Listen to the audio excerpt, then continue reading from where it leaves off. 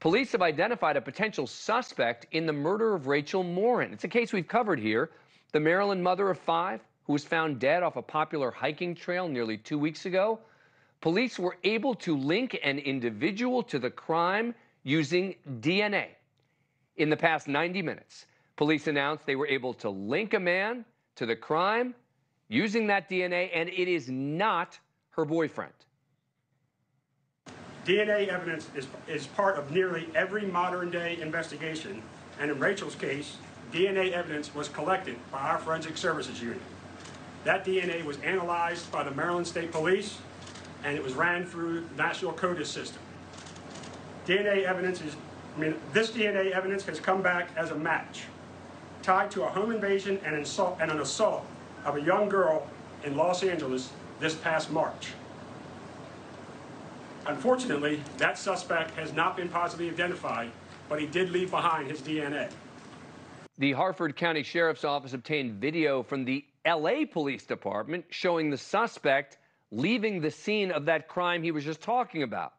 Now, you're looking at the video they showed at the press conference. That's the guy that they believe also brutally murdered 37-year-old Rachel Morin. Police say he is still on the loose. That was him walking out of the house of the parent home invasion and assault.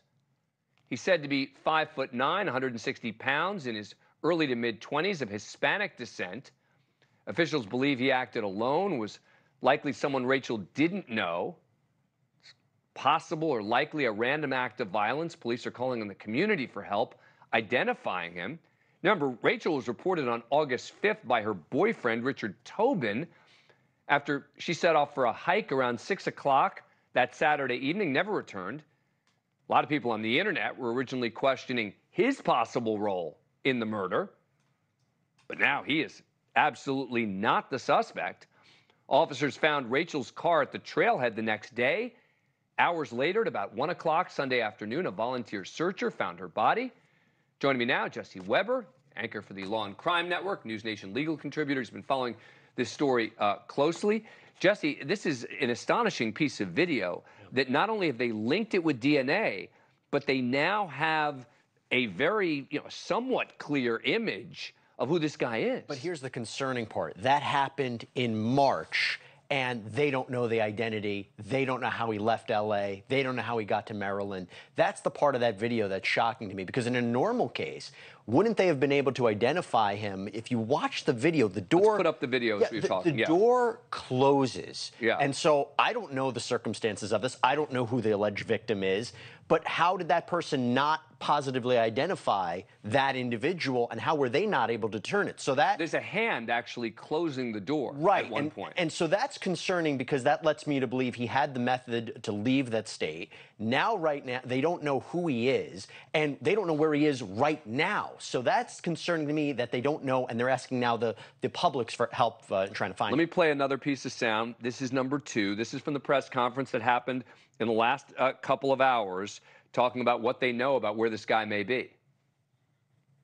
We don't have any clue where he could be. We don't even know if he's still in Harford County or in the state of Maryland, because obviously in March he was in California, and then here in August he was here in Maryland. So we don't know if he's still here or not.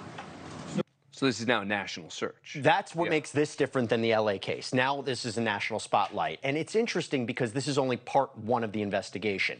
They're going to need more on him than just DNA. You and I both know that defense attorneys are able to attack DNA. So they have to have something more in Rachel's death, whether it's surveillance footage, phone records. The DNA is a start, but it's only the beginning of this case, and now they have to see where it goes. I do find it fascinating they put it through CODIS, and that wasn't able to help them determine who the identity of it was. Right, but they obviously had his DNA on file. Correct. In connection with this assault that we're watching the video of. Again, that's L.A., that door, L.A., separate entirely from a popular hiking trail in Maryland.